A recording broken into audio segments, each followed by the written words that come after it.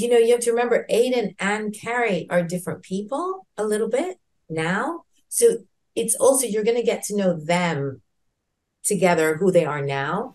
Is Big's death still a big storyline this season? And how do we see Carrie kind of navigate this next chapter of her life?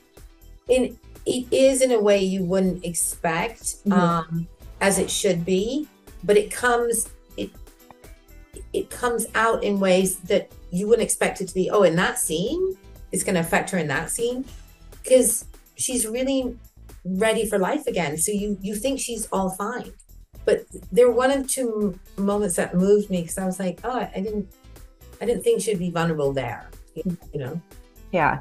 Were you as excited as fans when you heard that Aiden would be returning? You know, we see them holding hands. We see him in the trailer. So, you know, I also Carrie get that.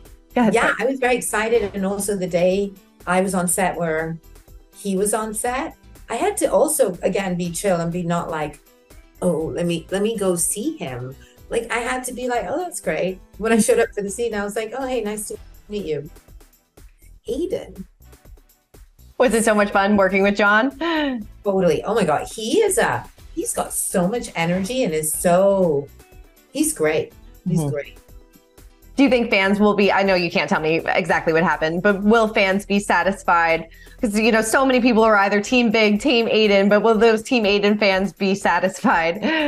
Oh, it's okay. So it's hard because yes, completely.